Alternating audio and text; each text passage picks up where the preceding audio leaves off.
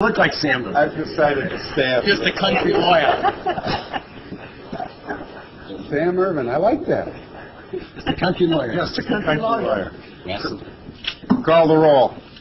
Regent Bartel. Present. Regent Bradley. Here. Regent Burmaster. Here.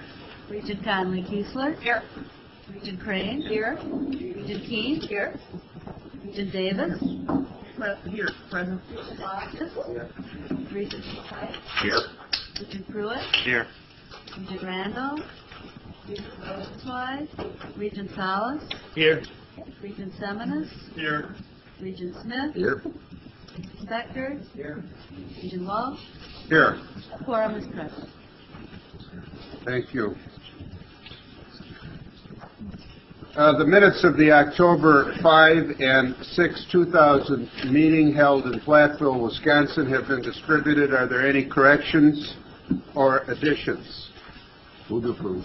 Seeing none, we have a motion and a second. All those in favor signify by saying aye. Aye. Opposed? Approved. You have the report of the October 20, 2006 meeting of the Educational Communications Board. Are there any questions or comments? And I remind you that the board's representative is Regent Eileen Conley-Kiesler. Seeing no comments, you also have the report of the August 29 and October 13, 2006 meeting of the Higher Educational Aids Board. Are there any questions or comments? And I remind you that the board's representative is Regent Milton McPike. Seeing none, you have the report of the November 8, 2006 meeting of the Hospital Authority Board. The board's representatives at that meeting were Regents Rosenzweig and Smith, and Regents Milton McPike is also a member, but wasn't present because we hadn't announced that, and I apologize. Milt. Any questions about that report? Moving on, you have the report of the October 24, 2006 special meeting of the Wisconsin Technical College System Board. Are there any questions or comments? And I remind you that the board's representatives are Regents Burmaster, Keene, Rosenzweig, and Smith. Seeing no comments. Last week, Governor Doyle signed a proclamation designating November 13th through the 17th as International Education Week to coordinate with a joint designation of International Education Week made by the United States Department of Education and the State Department. The purpose is to celebrate the benefits of international education and exchange. Regent Davis will say more about the subject in her Education Committee report. The proclamation reads as follows. Yes, sir.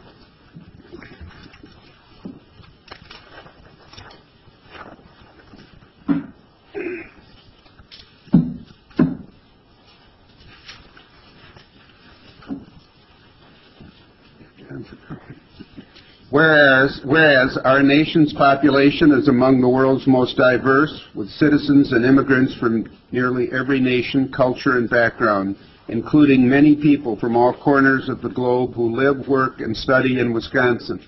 And whereas technological advances affecting international trade, communications, and travel continue to make our world smaller and increase opportunities for interaction among people from different societies, cultures, and nations. And whereas international security, respect for democracy, and appreciation of others begin with the education and the exchange of knowledge between students, scholars, and members of the public. And whereas international education promotes the sharing of ideas and experiences, encourages students and citizens to participate in study abroad opportunities, citizen and scholarly exchanges, and area and foreign language studies, fosters friendships and understandings between U.S. citizens and citizens from around the world, and prepares U.S. citizens to live, work, and compete in the global economy. And whereas about 5,500 international students study at UW system institutions, Wisconsin private colleges, and Wisconsin technical colleges each year, over 5,900 students from Wisconsin post-secondary institutions participate in study abroad programs, and international students and scholars come to Wisconsin from over 100 countries. And whereas the U.S. Department of State and the U.S. Department of Education began this joint initiative in the year 2000 as part of an effort to promote programs that prepare Americans for a global environment and attract future leaders from abroad to study, learn, and exchange experiences in the United States. Now, therefore, I, Jim Doyle, Governor of the State of Wisconsin, do hereby proclaim November 13 through 17, 2006, as International Education Week in Wisconsin, and urge our citizens to celebrate the benefits of international education and exchange, and in testimony whereof I have set my name to this sealed State of Wisconsin. Why don't you keep that?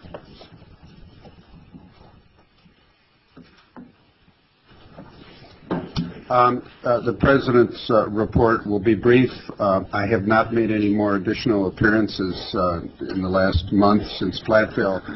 But, however, let me report on activity since the election of last Tuesday. I have spoken with the new majority leader of the State of Wisconsin Senate, and she has assured me that they will, in the first week of January, address the confirmation of the remaining 10 regents.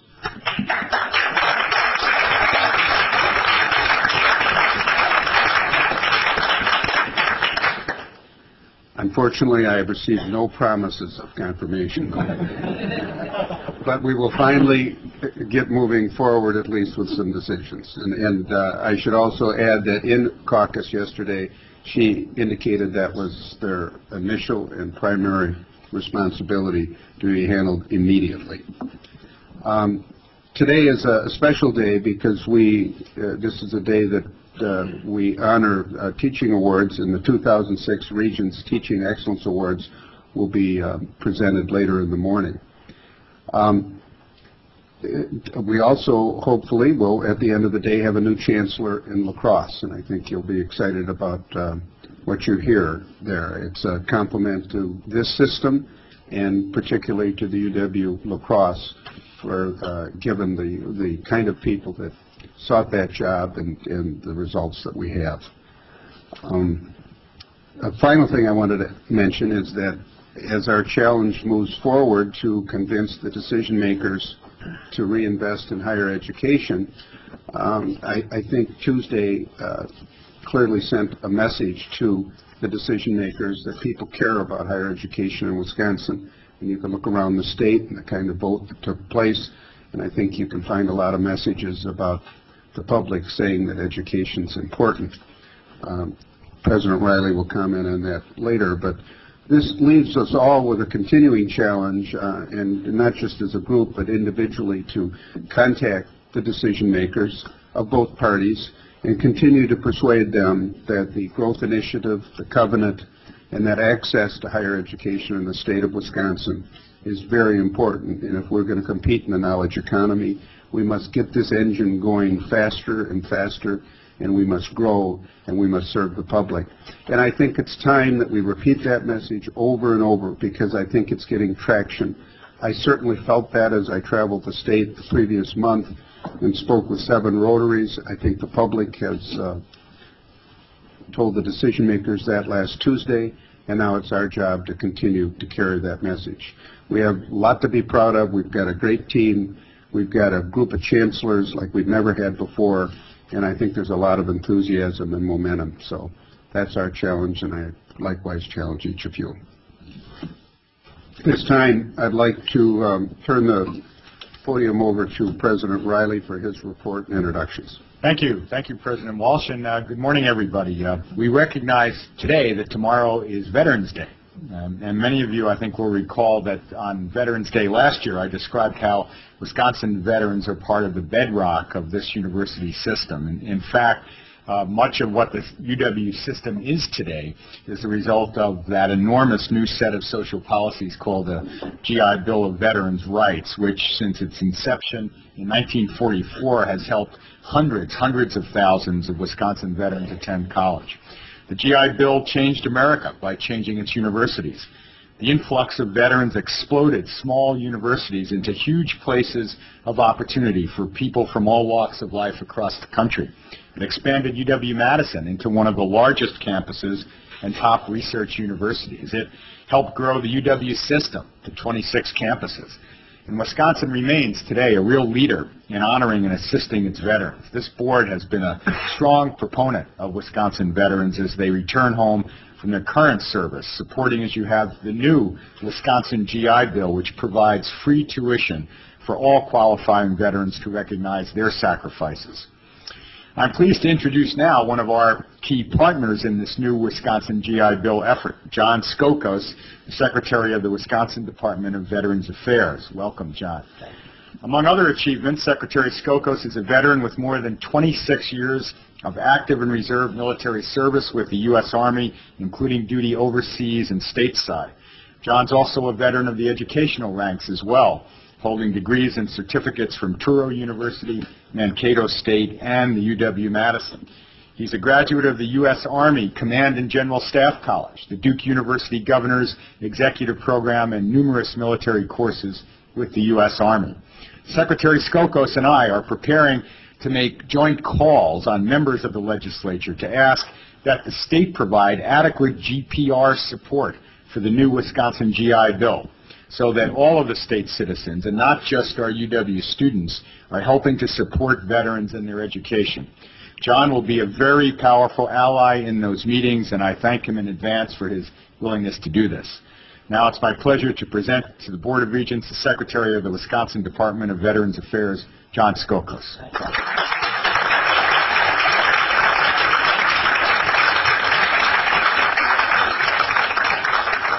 Thank you, President Riley, and good morning. It's a pleasure to be here with you today.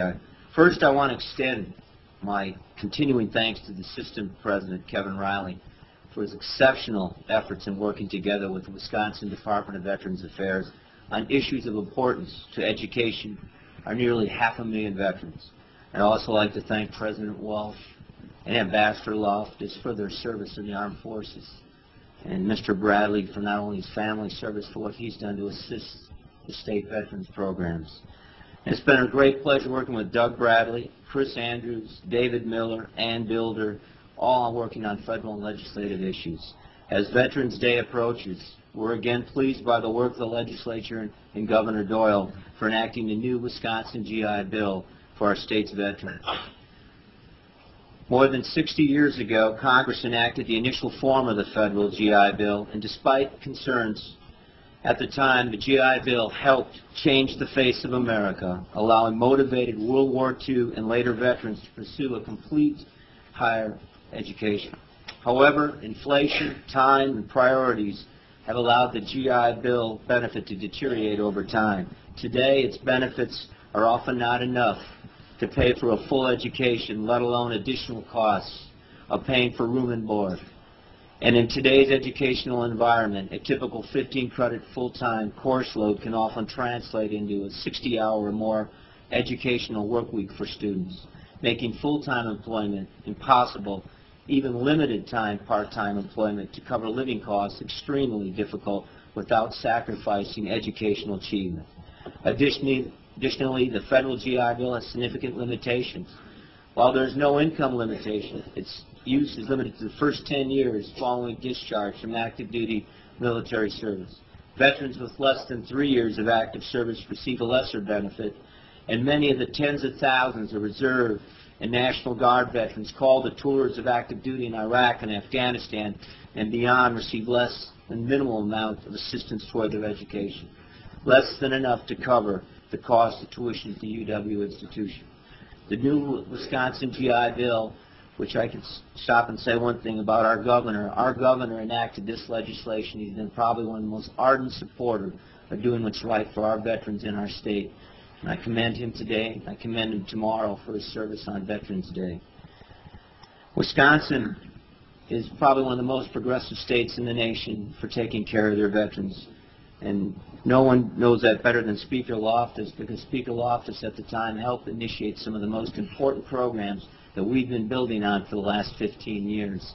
So I commend him today to especially as a veteran, for tomorrow. And the requirement that a veteran was a state resident at the time of initiation of this legislation is to encourage Wisconsin veterans to return back to their home state for military service. Given our experience with welcome home packets reaching out to veterans across the nation, a large percentage do not. And we know that people who try Wisconsin like it, suggesting that many of the newly educated veterans who study here may remain and stay here. And the open-ended nature of the lifetime benefit may be a good encouragement for our veterans to stay on permanently, whether or not they ever use it again. Wisconsin veterans of any era currently attending the UW or Wisconsin Technical College and System Institution with a 50% waiver. And this year the legislature increased that benefit to a full 100% remission effective fall of 2007. Through the combined efforts of the University of Wisconsin system under the leadership of President Riley and the Wisconsin Technical College and our department, we were successful in convincing the bill's author to amend the bill to allow it to be a one-year time delay before the implementation order for the UW and WTC systems to better understand the demand from the current Wisconsin GI Bill to seek additional funding and appropriately budget.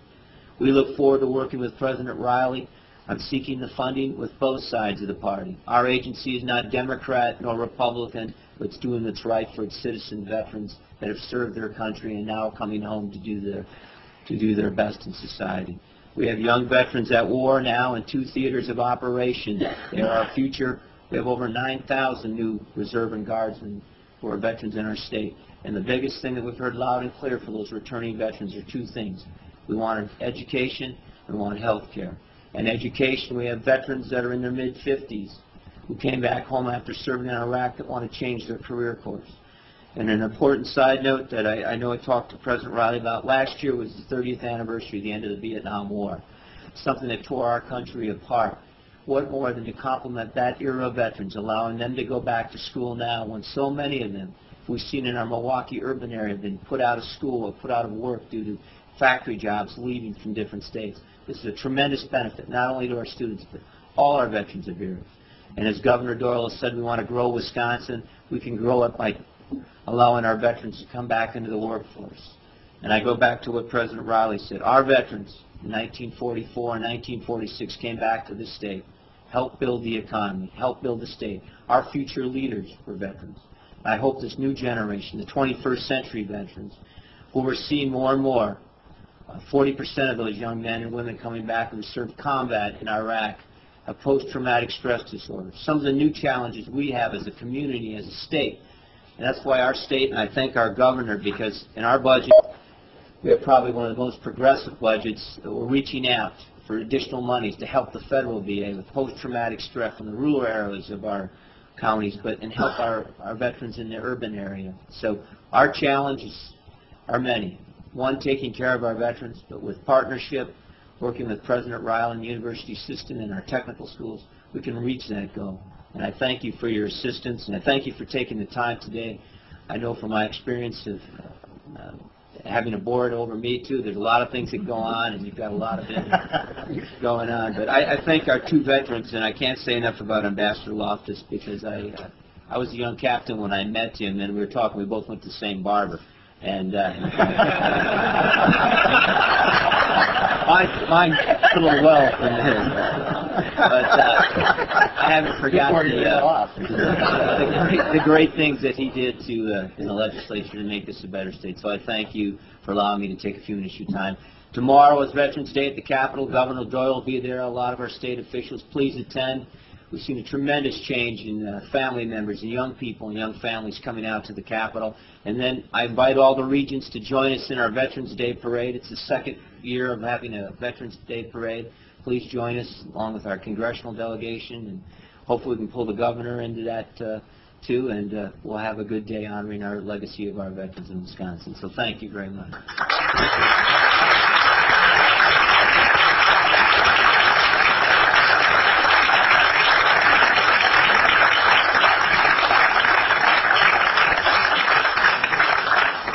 Thank you, John, for your remarks and for being here and what we all recognize is the very busiest time of the year for you and your colleagues.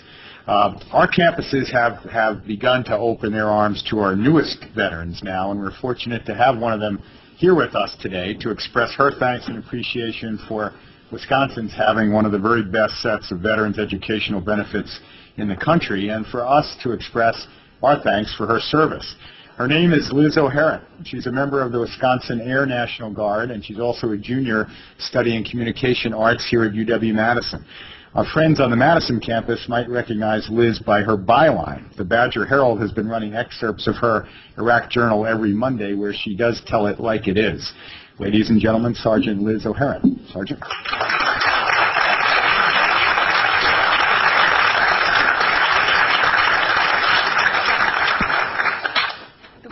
My name is Liz O'Haron. As President Riley said, I am a junior studying communication arts here at the UW-Madison. I also work for Vets for Vets, which is a student organization that is primarily geared towards providing veterans information about their educational benefits, and I am also a veteran. I just want to give you a little bit of background information about myself. I enlisted when I was 17. I was a senior in high school. 2 days before September 11th, I completed most of the paperwork to get my enlistment rolling. 2 days after September 11th, I actually was sworn in. So that was a bit of a rough week for me and my parents, but ultimately I decided to go through with it. And it wasn't until the fall of 2004 that I was actually called up for the first time. I have been deployed twice for a total of 7 months to the Middle East. I've made the transition from from having a military deployment and plunging headfirst back into school, as well as this summer I was called up to Iraq for a couple of months, and I actually was pulled out of school early, and I missed all my finals. But I know the university catches a little bit of flack for being perhaps a hotbed of anti-war sentiment, but I can definitely attest personally to the true support that the university showed me when I was called up. All of my professors were amazing. They let me take all of my finals early. They were fair and flexible, and that truly took a lot of the stress off the deployment process. But going from the transition from military to the educational world is not an easy transition to make. I truly believe that if it wasn't for the amazing benefits that Wisconsin and the UW system provides for its student veterans, that maybe not as many veterans would be willing to make that tough transition. It might just be easier not to try to go back to school. I cannot think of a better way to say thank you to our veterans than by offering them a free education. Benefits like the Wisconsin GI Bill, they encourage people that enlisted from Wisconsin and are currently residents of Wisconsin to go to school here in Wisconsin. A lot of times people who enlist in the active duty armed services, the Air Force, the Army, they go away from Wisconsin for 4 years or 8 years or 12 years, and they forget their roots. They don't remember that Wisconsin's home. But the Wisconsin GI Bill and other educational benefits gives them a reason to come back to Wisconsin and get an education. And I truly believe that those experiences that they've learned throughout the world, when they come back here, it enriches our community and everyone benefits from it. And that's a measure that can't be weighed in terms of money or dollars. A lot of National Guard benefits enlist to serve the military right here from Wisconsin. And I can't think of a better way to say thank you to them when they go overseas than to give them a reason to come back home and go to school here in Wisconsin, which is where they want to be. They want to be at home. And Wisconsin is truly one of the leaders in the country as far as educational benefits are concerned. And me personally, I have people like yourselves to thank for that, as well as other good citizens of Wisconsin. So thank you, and happy Veterans Day.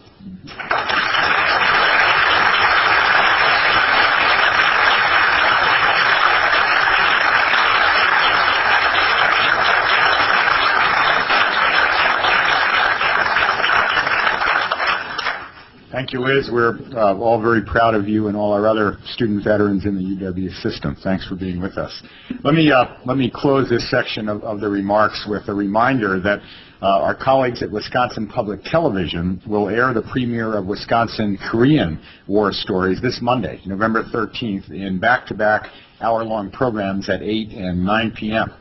These programs tell the stories of 37 Wisconsin veterans who fought in that often forgotten war. I'll personally salute most of those Korean veterans at a reception at Brittingham House early next year. Finally, I'd like to ask all of our servicemen and women here today to stand and receive our heartfelt thanks. All of our veterans, please stand.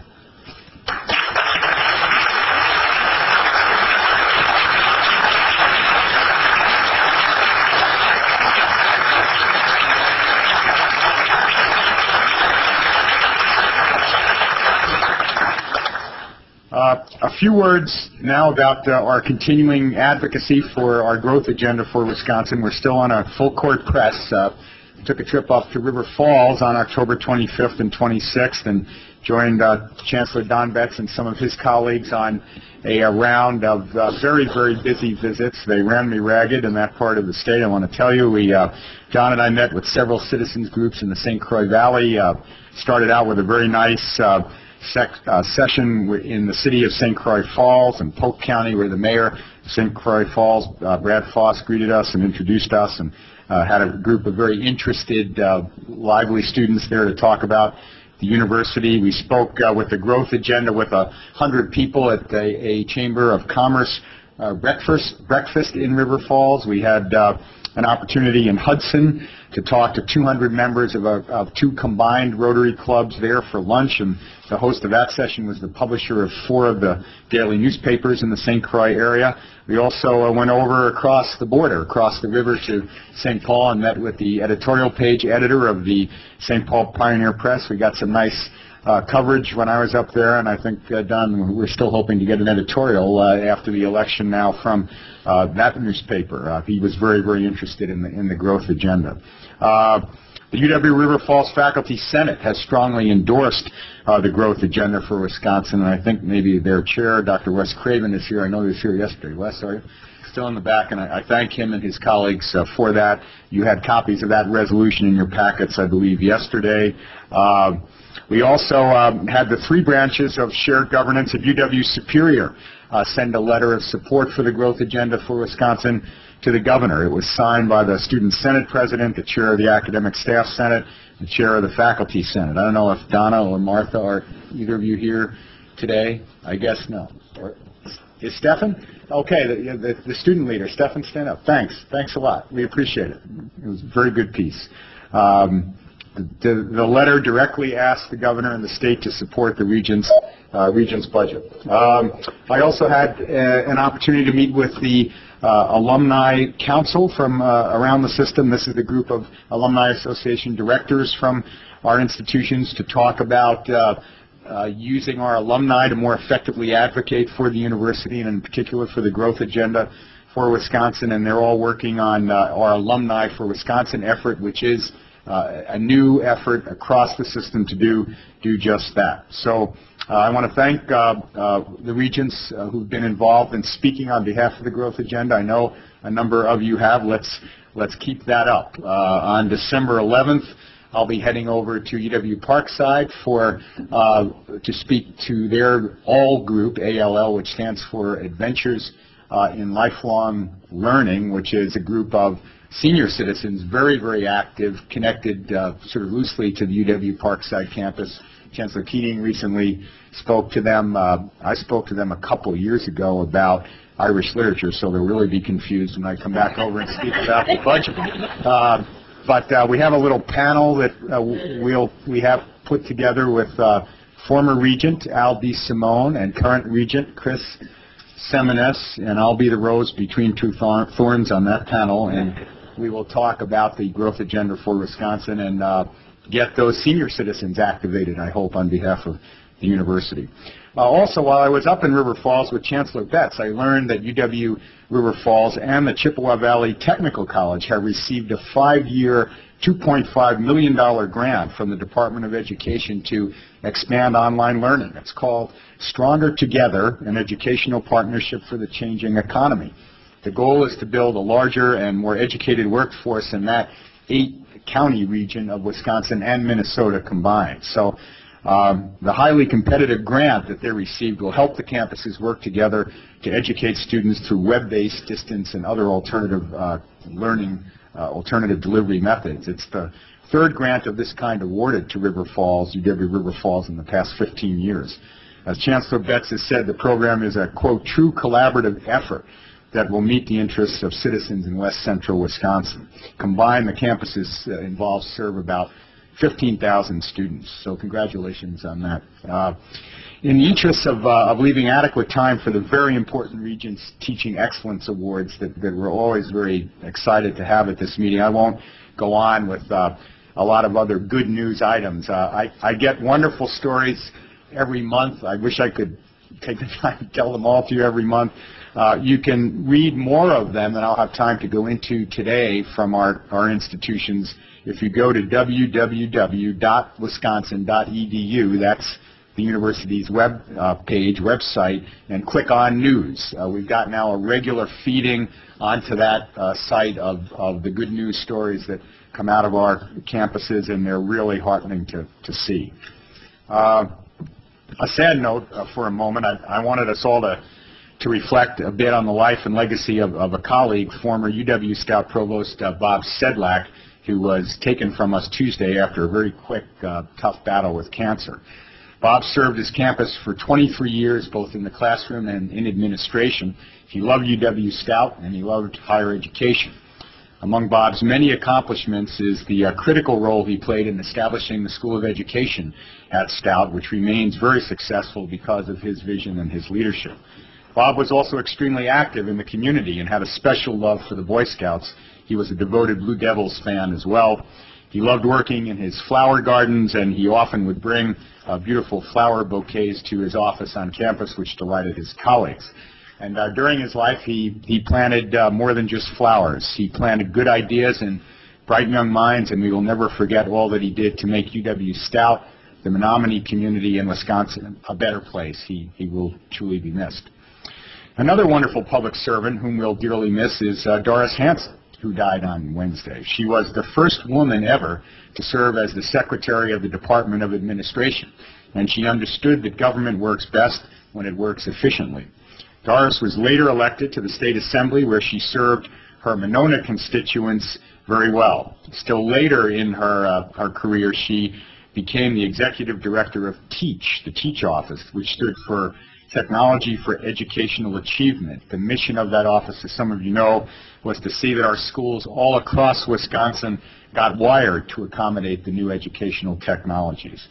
Wisconsin is a better place because of Doris Hanson, and we will miss her work ethic, her example, and her contributions.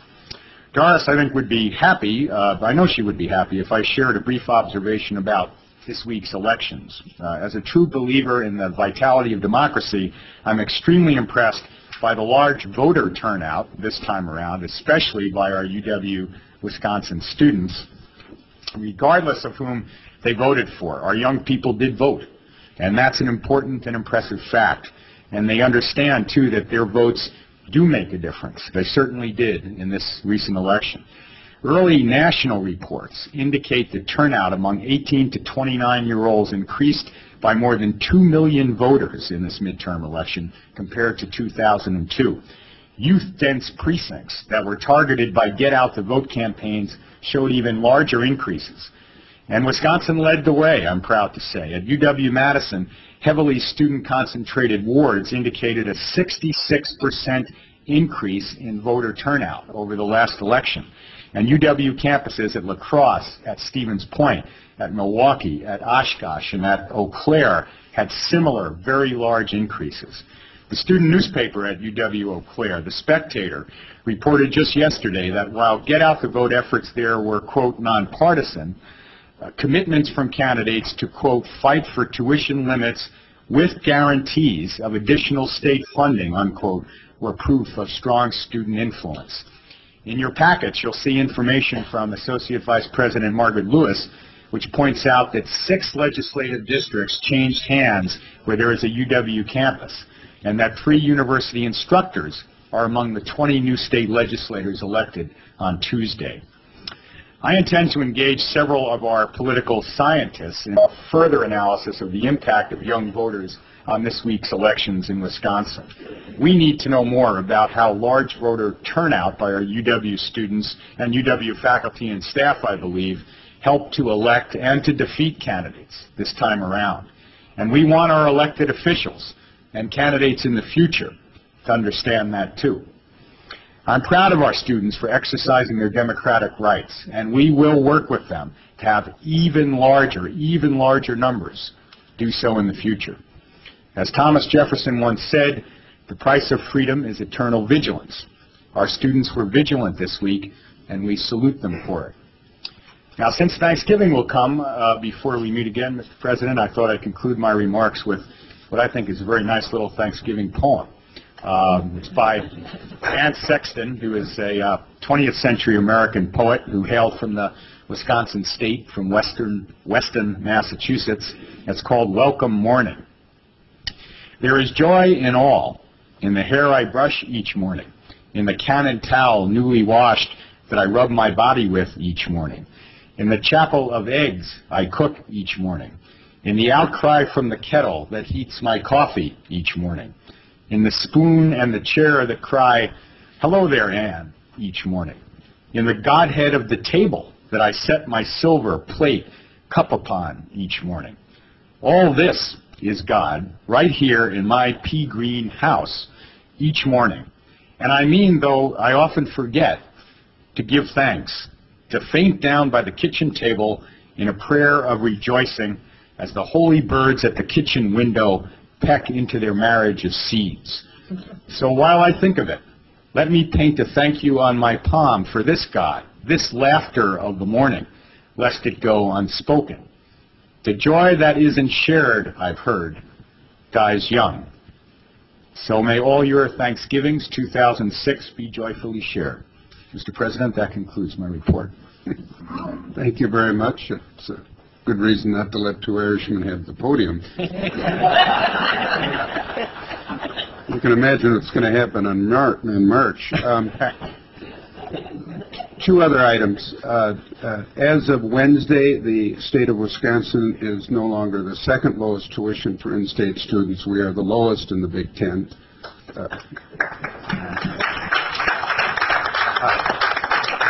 The Board of Regents for the University of Iowa raised their tuition 6.1% to pass us. And we'll see what we can do to keep that. It's also instructive that, you know, we've had a lot of criticism about out-of-state students. At the University of Iowa, 43% of their students are from out of state and 25% are from the Chicago area.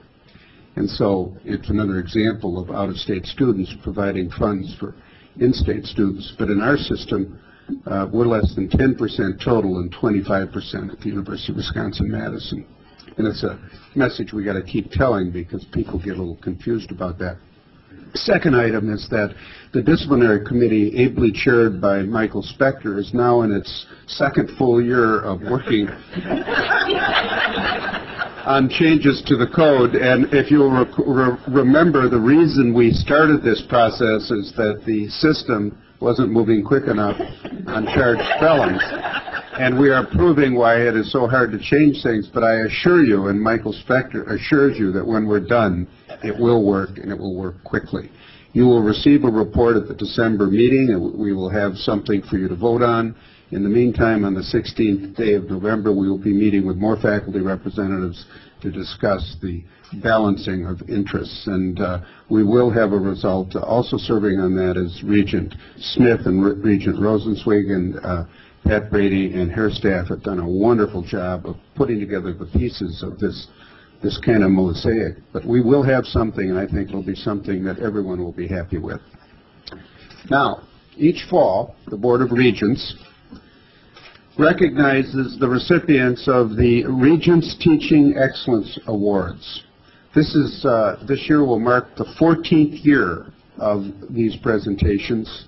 They were established in 1992 as a way of recognizing and rewarding our finest individual teachers and academic departments in the UW system. This remains the cornerstone of our university system. And when we talk about access being important, likewise quality is important. And no one would want access if we didn't have this wonderful quality. And today we're going to honor some of those people. Each fall we confer 3 awards, 2 individual awards and 1 department award. The individual awards recognize outstanding career achievements by our finest individual teachers, and the Department Award honors collaborative teaching achievement. The award program is administered by the University of Wisconsin System Office of Professional and Instructional Development. Special Regents Committee is established, and I want to thank each of those who are involved. The awards will be presented today jointly by Regent Davis, Chair of the Selection Committee, and her fellow committee members, Regents Pruitt, Salas, and Seminis. Regent Davis. Thank you, President Walsh. I am truly pleased to once again be a part of today's presentation of the Regents Teaching Excellence Awards for 2006, and would like to welcome this year's recipients, their friends, family, and supporters. I'm sure we won't let the weather dampen our celebration. These awards represent an opportunity for the board to recognize and honor some of the University of Wisconsin system's most outstanding teachers, departments, and programs.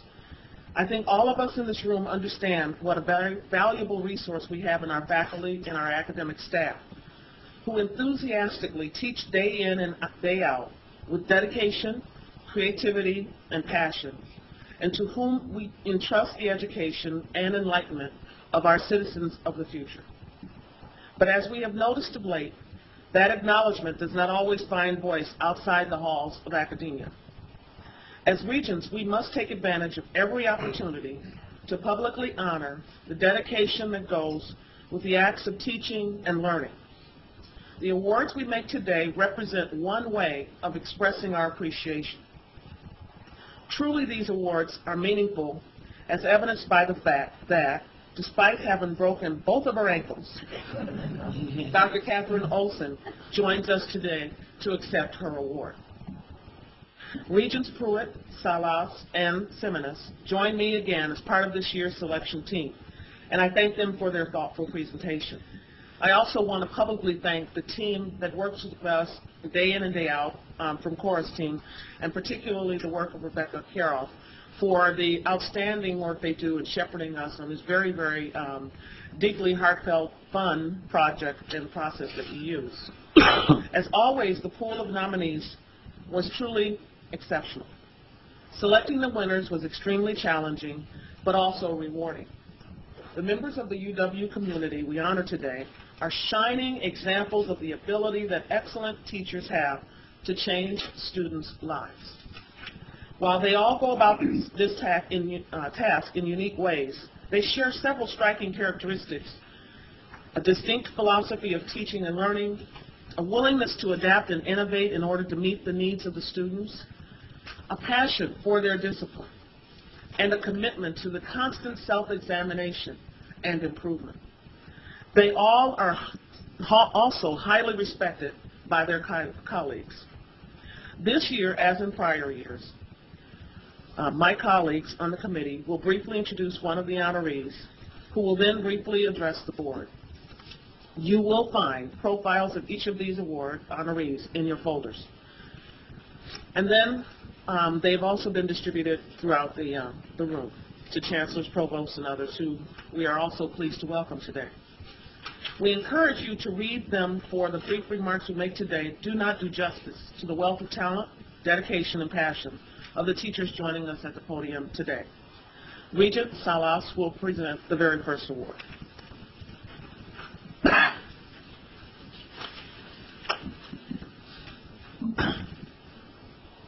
Thank you very much, Regent Davis. Before I proceed with the Regents Teaching Excellence Award, I wanted to take a moment to recognize Senior Vice President Cora Merritt's contribution in the recognition of our departments, our faculty, and academic staff. I think there will be an opportunity later on to recognize her contribution to the system, but as long as I've been serving as a regent for the 4 years, I've had the pleasure to work with Cora and Rebecca in this capacity, and I just want to take a second to recognize you, Cora. Thank you. I am honored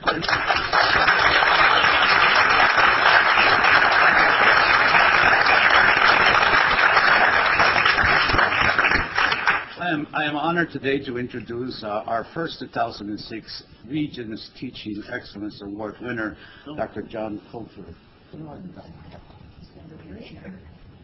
Oh, there he is. I saw him over here earlier. I wanted to make sure that you were nearby.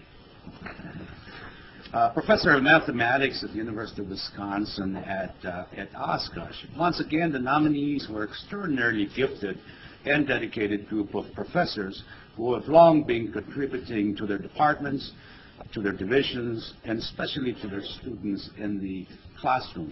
All of them have been recognized by their campuses for their outstanding nature of their commitment to their students as well as to their community.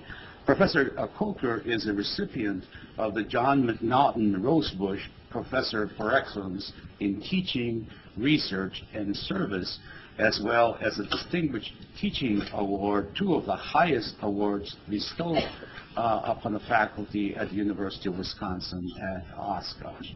Professor Coulter's further recognition, in my estimation, is timely. Because it was the topic of one of our most recent Regents meeting on the remediation of English and mathematics skills of a select number of our campuses in our UW system. We happily learned that students who take these remediation courses not only enhance their communication and computational skills, but they enhance their retention and graduation rates. I believe Professor Coulter is profoundly aware of the needs of the students, not only those in the classroom today, but those on their way. His achievements are not simply limited to his outstanding teaching, but extend beyond the walls of the university. The training of the teachers include enhancing the skills of those already in the classroom. He has authored and received upwards of $350,000 in grants to offer high-quality mathematical instruction to middle and high school teachers. A significant portion of his grant money was used to reach out to the Native American communities of the Menominee Indian School District and the Menominee Tribal Schools, where he helped to create an atmosphere of, quote, mathematical reasoning and problem solving, unquote, in the classroom. Notice that I said middle school teachers, not just high school. And I'm reminded of this when several weeks ago President Riley approached. I took my son Theo, a 10-year-old, to the football game, and President Riley very generously came over and greeted him, asked him what grade he was in. He said that he was in 5th grade, and asked him how he was doing. Theo, my 10-year-old son, proceeded to tell him that he was having a great time because for the first time he had an English teacher, he had a social studies teacher, and a math teacher. And he recalled that in 4th grade he had some difficulty learning cursive and doing double and triple digit division. Can you imagine anything more painful? Professor Riley told him, "Well, Theo, it's all downhill now. You're going to have a great time in middle school." And I think Professor Coulter is very aware of this type of problems that we have, and the need to instruct and to help those teachers who are in the classrooms, not only in our high schools but also in our middle school. I'm reminded also that as I read through Professor Coulter's dossier, I was struck by how deeply he has reflected on his own teaching and how he has passed on that imperative for reflection. He may be teaching his students math, but he's also teaching them the ability to think through the problems deeply in every sphere of their lives within and beyond the classroom. I thought this was missing in my son's instruction in 4th grade, and I think it is absent for many students of math in the middle and high schools, and that's why we have the problems that we have and that we need to address them when they come to our campuses. We need to contemplate thus on Professor Coker's philosophy and direct our students to focus on problem-solving processes than rather just simply trying to get the answer, as my son Theo had been doing in 4th grade. In his own words, Professor Coker says he wants his students to see, quote, that problem-solving is provoked by contradiction, tension, and surprise, and is supported by an atmosphere of questions, encouraging and challenging. One of his students writes, I always look forward to each of John's classes because I knew how I would be challenged, but I also knew that the students would play a significant role in the course. In short, Dr. Coker embodies the Wisconsin idea, regularly and successfully engaging citizens both in and out of the classroom. UW Oshkosh Provost writes, he is unequivocally one of the best teachers, scholars, and overall campus citizens that the University of Wisconsin at Oshkosh has produced in my 19 years here. While the task of choosing a recipient among so many talented nominees might seem daunting, we were not struck on this problem for very long after examining John Coker's dossier. Fellow members of the board, our first 2006 Regents Teaching Excellence Award winner, Professor John Coker.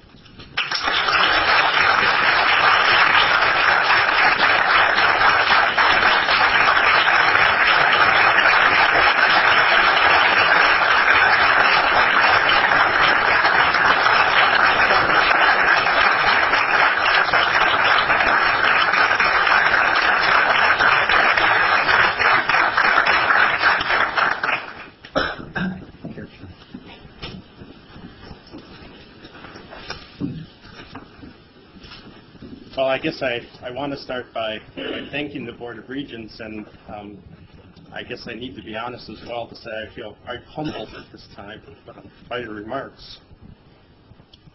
I also feel rather fortunate and rather lucky. As a mathematician, I suppose I should know what luck is, but I don't. Never been able to figure that out. It was something that my mother always told me she didn't have. But I feel lucky and fortunate because I know firsthand from all the excellent faculty and teachers that I get to work with every day. And so just the way luck would have it, I'm fortunate to be honored, while I know there's so many others that could be here as well. As part of the nomination process, I needed to reflect on my own career and document what has happened to me as a teacher over the years. And I left one thing out that I thought I would share with you today. And it was about 12 or 13 years ago when I would meet somebody on an airplane or someone I didn't know, and some conversation would be started. A normal question would ask is, well, what do you do for a living? And I got to a point that I didn't want to tell anybody that I was a math teacher. And the reason I didn't want to tell anybody that is because you can probably guess what their response was when you say that you're a math teacher. Usually when something like, oh God, I hate math. I've always hated math. My mother couldn't do math, my father couldn't do math. We had that one uncle on my dad's side who did math, but we were never sure about him. And so I just got tired of hearing that. And so just on a spur of the moment, someone on an airplane once asked me what I did for a living, and I said I was a roofer. And so I started using that answer quite a bit. And I can tell you, of all the times I used that answer, not one person has ever said to me, oh God, I hate roofing. My mother couldn't roof a house, my father couldn't roof a house. There was an uncle. Well, he was a roofer, but anyway, never happened. I won't bore you with the story when the person next to me was actually a roofer. But I don't do that anymore because I figured there was something wrong with that. Because when people tell me that they hate math, I tell them that they don't. They just don't know that they like it. And I talk about a lot of that in my classes now. I talk about some of my students that I want them to learn math, but I also want them to learn. I've come to realize that students don't learn by watching me do mathematics. They learn by being actively engaged in doing, and then thinking and reflecting about what they have done.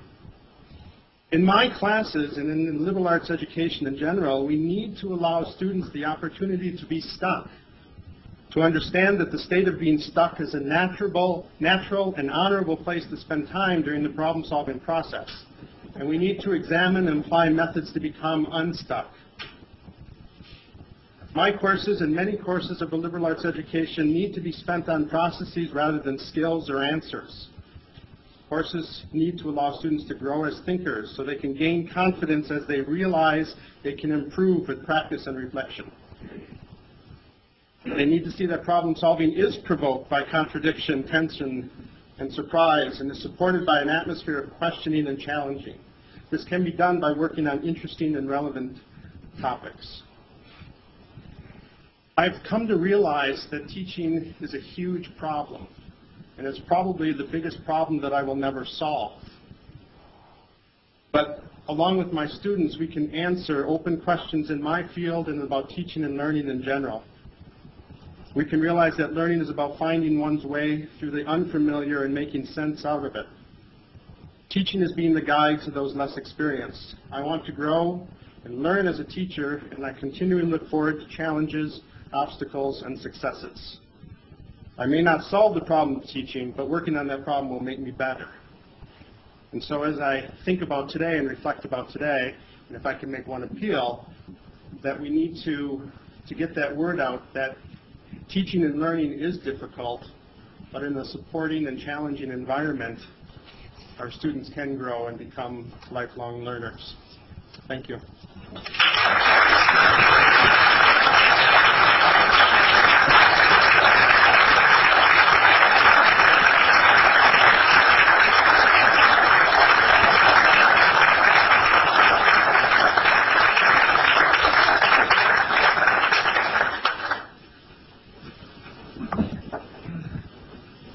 These folks are tough acts to follow, I'll tell you. I have had the good fortune to serve under Regent Davis's leadership on the Teaching Excellence Award Committee for 4 years now, I think. It is, as I think all of us have acknowledged already, an amazing experience. It is impossible. It is a far better experience, I might add, with all due respect, Regent Smith, than to serving on the Student Discipline Appeals Committee. Never been one of my sort of highlights of my day. Also seems a lot better than serving on your committee, Regent Speckman. You know, it is absolutely impossible to not emerge after spending a day looking at the applications and the recommendations with a sort of a new and profound appreciation about what it means to be a teacher and the extraordinary impact that the individual faculty members of all the campuses across the state play, the impact they have on the lives of students. It is really something that, you know, you'll have to sort of pry it out of my hands, but I would encourage my colleagues to find an opportunity to serve on this committee in the future. We probably held on to the reins a little too long, and I apologize already for letting the cat out of the bag. Where to begin? Where to begin in describing Dr. Catherine Olson, Professor of Communication at the University of Wisconsin-Milwaukee, the second recipient of the honor today. Do we begin with her previous honors, including being named a Wisconsin Teaching Scholar, a CIPD Scholar, Wisconsin Teaching Fellow, Andre T. Weaver Award for Wisconsin's Outstanding College Educator, or the Outstanding New Teacher Award from the Central States Communication Association? Well, others might begin there. I choose to start with the first 3 sentences of Catherine Olson's reflective statement. Quote, I was not born a teacher. I was born a learner. My stay-at-home mother, formerly an elementary school teacher, and my bossy older brother, who always aspired to be a teacher, needed learners. Well, although Catherine Olson was not born a teacher, she has turned into quite a remarkable one. Indeed, she has been characterized by her colleagues as the consummate teacher, dedicated, conscientious, and passionately interested in helping students learn. One of her students describes her Great American Speakers course as, quote, the most intellectually stimulating and invigorating class imaginable. That course had a profound effect on the student, who goes on to say, I watched my normal way of thinking about the world and viewing it as black and white give way to a much more vibrant and conceptualized view of the world. I could step back and analyze artifacts from multiple perspectives. Catherine envisions her own teaching as a work in progress that is constantly subject to growth and change as she hones even the most tried and true instructional methods, developing innovative approaches and researching their effects. She describes her commitment to becoming an excellent teacher in the following way: to positively empower all my students for life outside the classroom. I needed to make the material more accessible to learners with various learning preferences and better connect that material to their concerns, experiences, and ability. This gradual revelation also prompted me to expand my research program to address issues of teaching, learning, curriculum, and empowerment. The fact that she has written over 30 articles having to do with teaching and rhetoric, in addition to giving and attending numerous teaching workshops, demonstrates her drive to be what she has become, a very gifted and talented teacher. Nor are her talents limited to classroom teaching. Professor Olson spearheaded efforts to develop the rhetorical leadership program, which focuses on argumentation, critical thinking, and ethical considerations in training leaders and future leaders in government, industry, and nonprofit organizations. As her colleagues have noted, no other program of its kind exists in this country. A student having gone through the program writes that it was powerful and that it enables one to gain the skills that can change events. Influencing events herself, Professor Olson has devoted considerable effort to educational outreach activities, working in the community to improve the understanding of political debates. Numerous appearances on WUWM radio and work with the Racine Group on presidential and other political debates demonstrates her interest in building a bridge between academic scholarship and community understanding. There can be no doubt in anyone's mind that from classroom to community, Professor Olson's work is truly exceptional. So Dr. Olson, we thank you for making the long journey, which I will note began at St. Olaf College, to UW-Eau Claire, and eventually to UW-Milwaukee. You are a role model for what it means to be a teacher and what this university system is really all about. It is my distinct pleasure to present and introduce, broken ankles and all, Dr. Catherine Olson.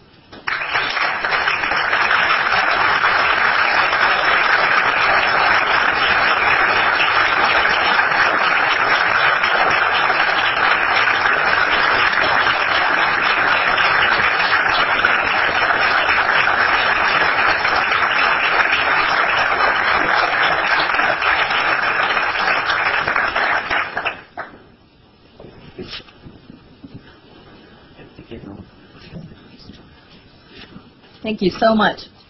First, I want to dispel the mystery. I broke my ankles carrying my daughter down a set of stairs, and the bottom one was uneven, so not beyond regular clumsiness.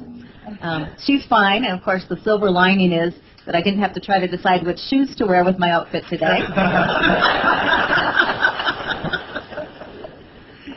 First, I want to so much thank the Board of Regents and the Selection Committee for this wonderful acknowledgement. I'm very honored, and I'm somewhat surprised to be here today.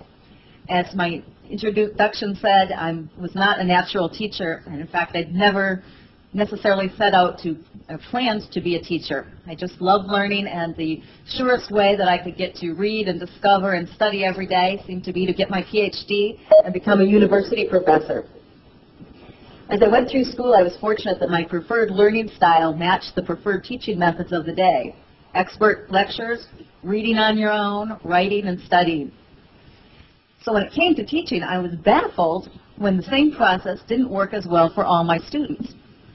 Those for whom these approaches didn't resonate would write on their anonymous evaluations, "She knows her stuff and she's enthusiastic, but..." I was motivated to try to give them a good experience, so I did what any rational person would do. I tried harder doing exactly the same things I was doing.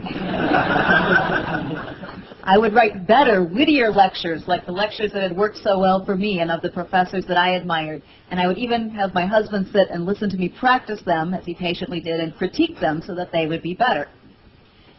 Gradually, I began to discover that there are many more ways of learning and that I needed to find ways to connect with different kind of learners so they could enjoy the material the same way that I did. And what came easily to me was not the way to do that for others. Two features of the UW system have been critical to that discovery process and to my development as a teacher and the successful learning of my students. The first is sustained, supportive, active communities willing to devote time, energy, and resources to enhancing teaching and learning. I've been very fortunate to be a part of several of these within the UW system.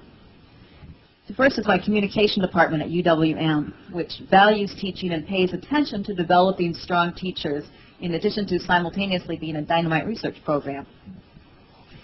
We had regular peer reviews, even before I got there, way before it was fashionable or required, and gave each other advice on how to make things better. We have an unusually large number of both junior and senior faculty who are involved in the scholarship of teaching and learning, or who work with educational innovations and distance learning, and who engage in research and discussion of teaching and learning issues, and that's just not the norm at research universities.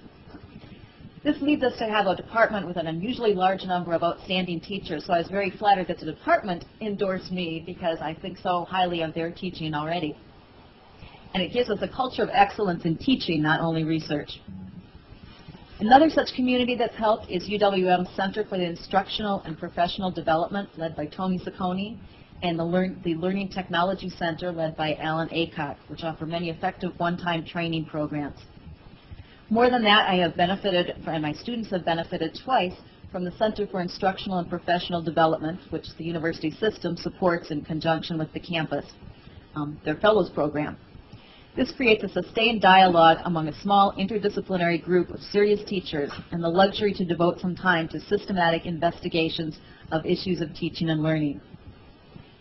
The newly formed UW System Leadership Site, based at UWM and led by my communication colleague Renee Myers, extends such productive discussions and builds research connections across campuses in the UW system.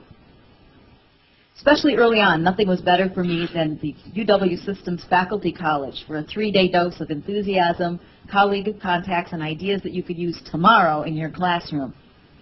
And Faculty College, of course, is only one example of the wonderful work that the UW System's Office of Professional and Instructional Development, led by Lisa Kornetsky and her wonderful staff, provide.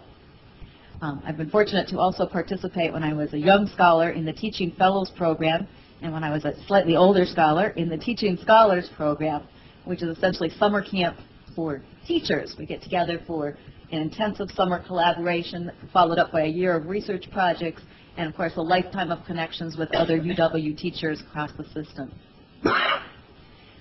Such communities require conscious, systematic support and attention to be sustained and expanded to include more Wisconsin teachers, and they make the ultimate difference in fostering more successful learning experiences for our UW students.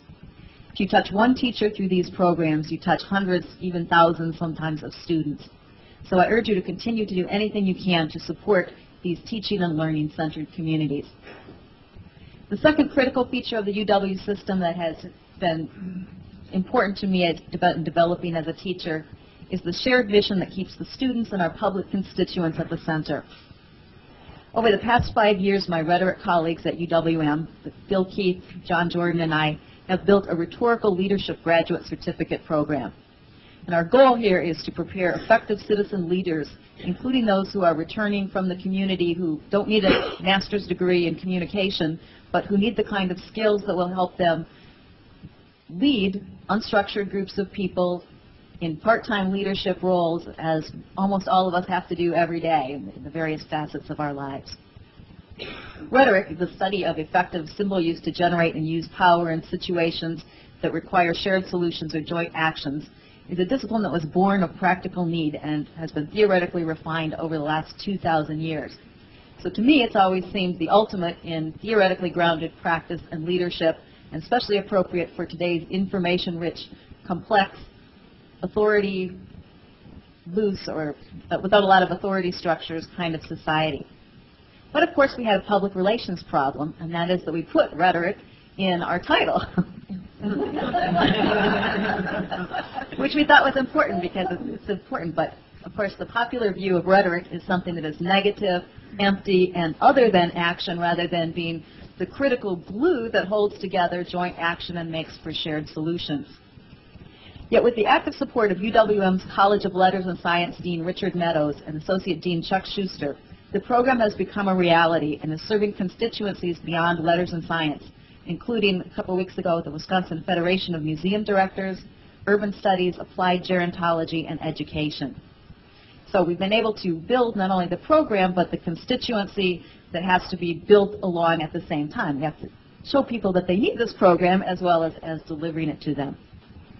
Commitment to the overarching goal of creating programs that serve students and the community's ongoing needs, even if they don't know it yet, makes possible such curricular innovation. So I would like to thank you for this lovely honor. I'd like to thank my husband, Brian, and my daughter, Kayla, and my very loving and supportive family. And also, of course, most of all, I'd like to thank God, who gives joy in our hearts and is a very present help in times of trouble. Thank you.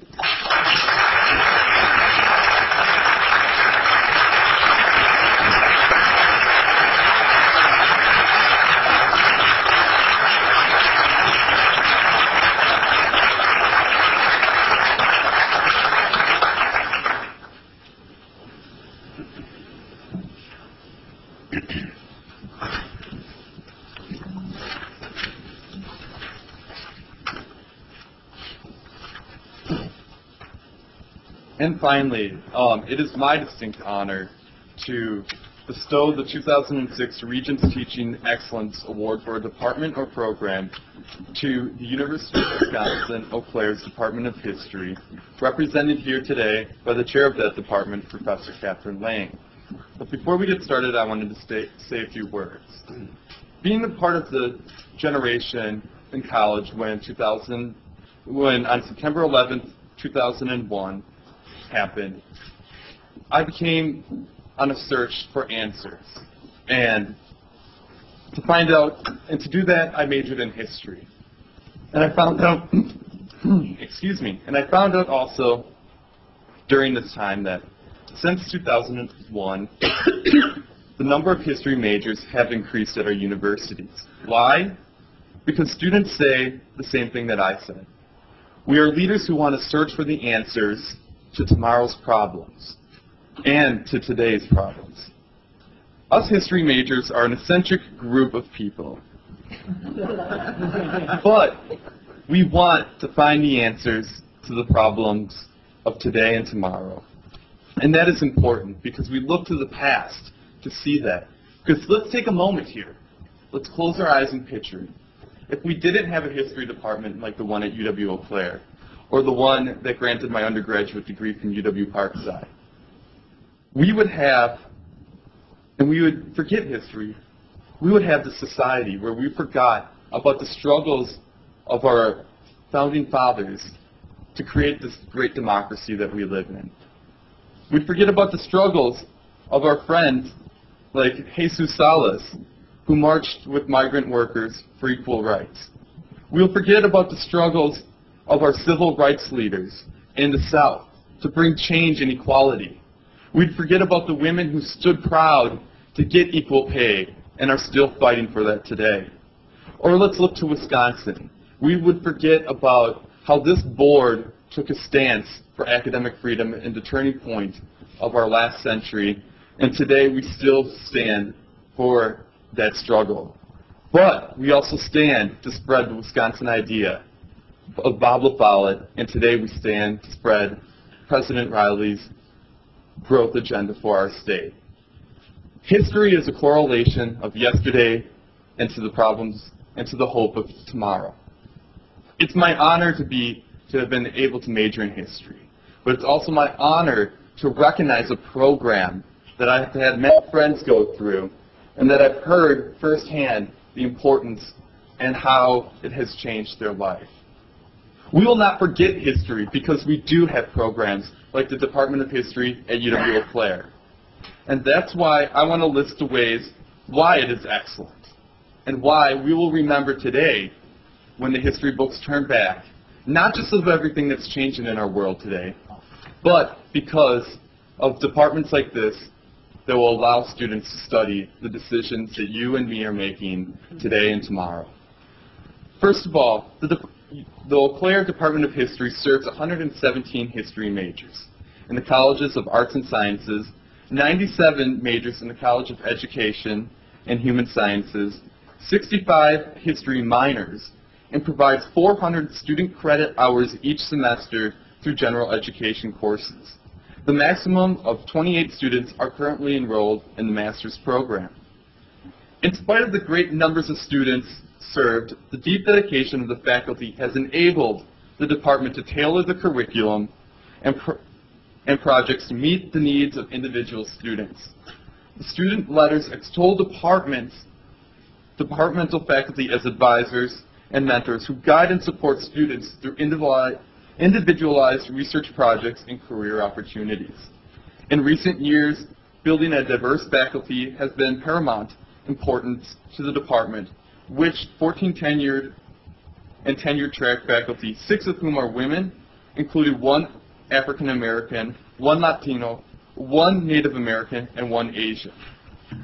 The department curriculum further represents the diversity covering many regions of the world and a variety of aspects of the human experience. Individual faculty members have published important works on Native American peoples and in the areas of immigration, public history, rural history, and women's history. The department has an outstanding record of attracting external grant funding to launch innovative programs to improve history education at the elementary and secondary levels. During the last 5 years, the department has scored nearly $4 million in grants from the U.S. Department of Education, the National Endowment for the Humanities, the Wisconsin Humanities Council, and the American Council of Learned Societies. These grants have funded 2 graduate programs for teachers of American history and has served over 296 teachers involved with close collaboration with local museums and cooperative educational service agencies throughout the state. The programs emphasize connections between local and national history. Through grant money, the department has also successfully hired a public historian who has spearheaded the creation of a curriculum in public history. These graduate and undergraduate courses have attracted a growing number of students who work on public history projects that directly benefit the community and region. Students have partnered with the Chippewa Valley Museum, the Minnesota Historical Society, Wisconsin State Historical Society, and the State Office of Historic Preservation on a number of projects and exhibits. Students rave about the dedication, collaboration, teaching excellence, and the personal mentoring of the faculty. In the words of one student, the entire department becomes mobilized to collectively support the educational dreams of each student. And in the end, the department is creating historians who are passionate about their discipline and who communicate that passion well, and who engage in research projects that benefit the region and build on our understandings of our communities and surroundings. Whether investigating the historical aspects of the ban on the use of death penalty in Wisconsin and presenting their findings to the Supreme Court of Wisconsin, or whether creating historical exhibits for the Chippewa Falls Museum of Industry and Technology, through modeled collaboration, the UW-Eau Claire History Department students are meeting the challenges posed by the 21st century and will be the leaders who will help us solve tomorrow's problems.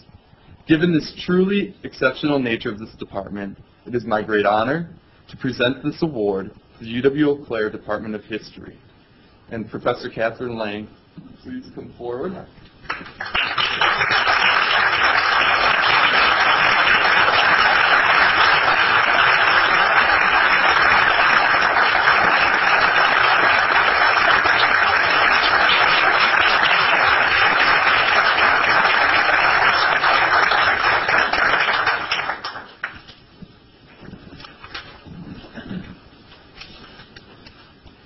Well, I can see that the Board of Regents knows that UW system produces wonderful history majors.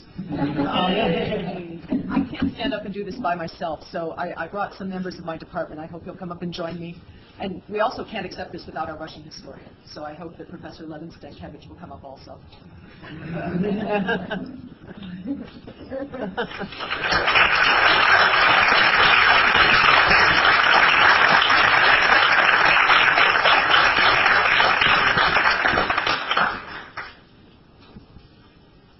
I'd like to thank all of the regents very much. I used to think that what we did was reward enough and that we didn't need any public recognition, but this feels outstanding. It's my great privilege to chair a department of immensely talented, creative, unstoppable faculty who put student learning first, period, and who always wonder every morning when they come to work how we can get better at what we do. Just to introduce the people I have here, our Russian historian, Professor Levin Stankevich, Professor Robert Goff, Early American History and the History of Wisconsin, Oscar Chamberlain, U.S. Constitutional History, John Mann, our public historian that you just heard about, and Professor Patricia Turner, French History, and the major author of the Teaching American History grants. I was asked to talk about a few things I'm proud of. In fact, I think the letter said 2. I managed to come up with 4. I've been here for about a decade, and for that decade, we have had a curriculum that was absolutely dedicated to teaching students the history of the global society in which we live, and also of the multicultural nation in which we live. We've also been very much engaged in student-faculty collaborative research, which is one of the marks of excellence of UW-Eau Claire. And what that means for the history department is a series of seminars beginning sophomore year, during which students prepare to write and then write an original senior thesis that's mentored by the faculty member supervising the seminar and then also by another faculty member. And we are just immensely proud of this original research that our students do. We're also very proud of our work with K through 12 teachers. Most of this has been funded through the Teaching American History grants, but it's also funded through other grant programs. And some of it happens simply through National History Day. And we're just very proud of that. That has led to the creation of a public history program, which is a very timely thing for a history department to do. Our students now can not only do outstanding historical research, but they can also present it to the public.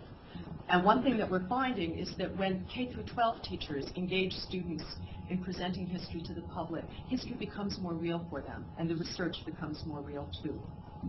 Now, we couldn't do any of these things by ourselves. There aren't that many of us.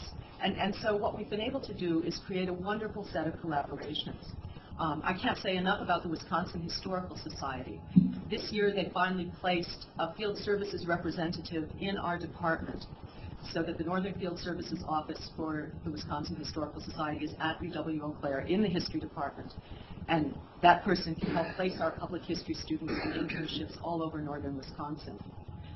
I also have to thank the Chippewa Valley Museum. It's an accredited professional museum that works collaboratively with us no matter what crazy ideas we come up with. And that's just fabulous.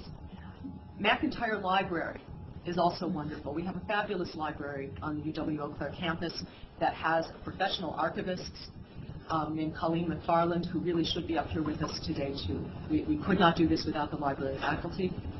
And finally, we have an amazingly supportive community in Eau Claire who turn out for all of our events, volunteer to judge National History Day, show up with all kinds of letters they've discovered in their attic that might be useful for our research, and are just so supportive. So thank you all so very much. I have no idea what we'll do to top this, but we'll go figure it out.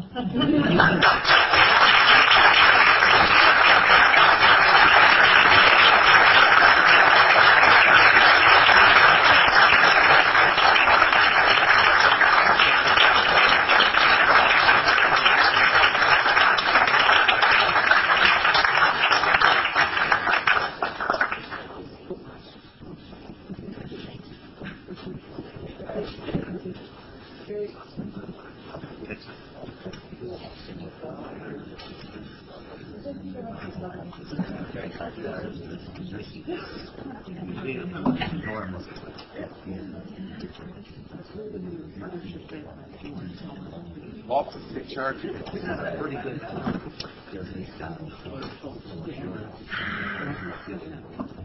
We're going to wait a little bit, clear the room. I'm trying to feel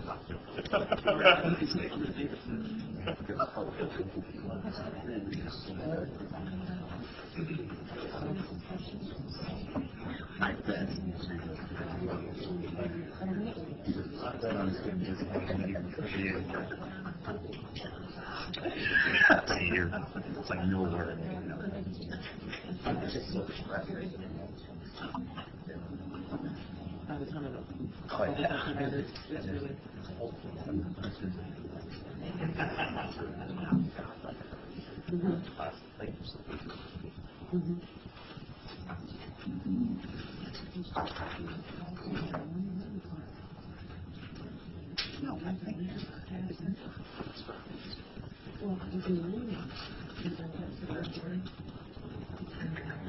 Next matter is the report of the Education Committee. Mr. President, I'm pleased to report the summary from, first of all, can I just say one thing? Don't listen to Chuck when this invitation to have us rotate off and share this experience with other colleagues. We're not that magnanimous, so I just Anyway, I'm pleased to report the summary from yesterday's meeting of the Education Committee.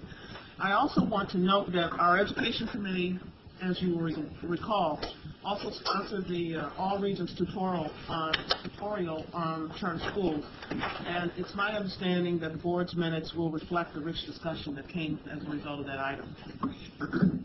So our committee began with two engaging presentations, which I'd like to briefly describe. The first of which was in recognition of 2006 as the year of study abroad.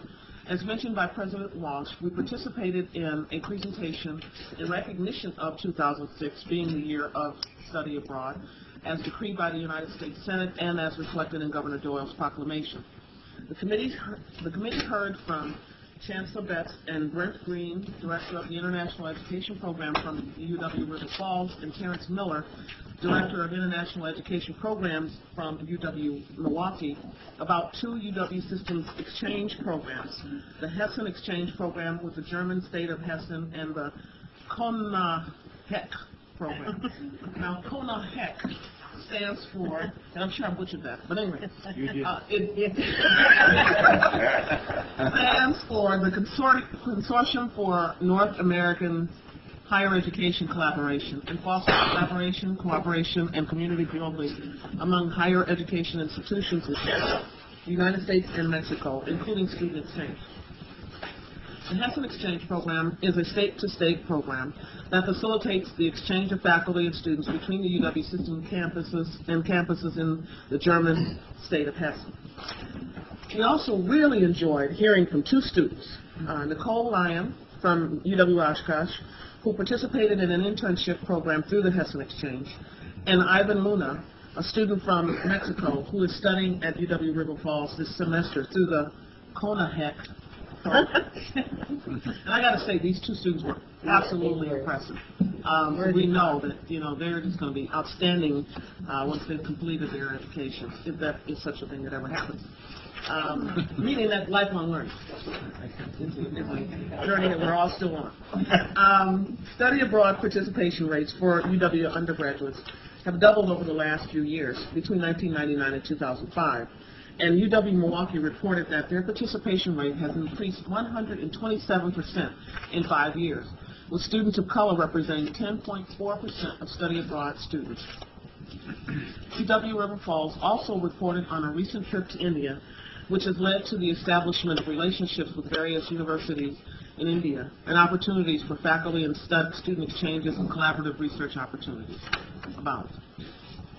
Our second presentation was on distance learning, and it was the UW Platteville's niche.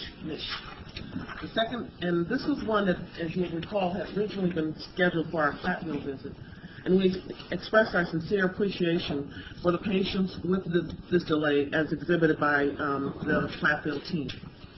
Provost Carol Subutz, Dawn Drake, Executive Director of the Alternative Delivery Systems, Michael Anderson, Director of the School of Education, and Richard Schultz, Dean of Engineering, Mathematics, and Science from UW-Platteville, explained that while UW-Platteville resident students are largely traditional students right out of high school, they realize the importance of reaching non-traditional students. Their main focus is offering complete degree programs in business, criminal justice, engineering, and project management. UW-Platteville's distance learning programs have partnered with UW colleges, the Tech College system, and others to reach place-bound, non-traditional students and to serve employees of over 500 companies around the state. The Master of Science in Adult Education reaches out to Racine, Milwaukee, and other areas through its flexible format. And 2/3 of the students in the Racine-Milwaukee cohort are students of color.